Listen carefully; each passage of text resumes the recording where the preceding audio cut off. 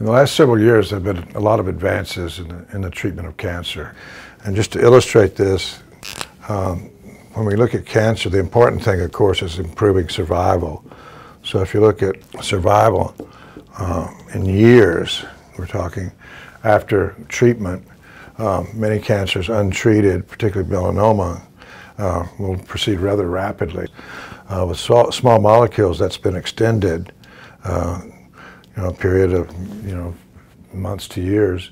But what we know with immunotherapies, you can get this effect, but also, at least for ipilimumab and melanoma, the curve flattens out at about 3 years and stays there for 10 years plus. What we need to do now is combine different immunotherapies, or combine immunotherapies plus these targeted therapies to try to move that curve up. We'll be discussing this and other approaches to cancer at the symposium.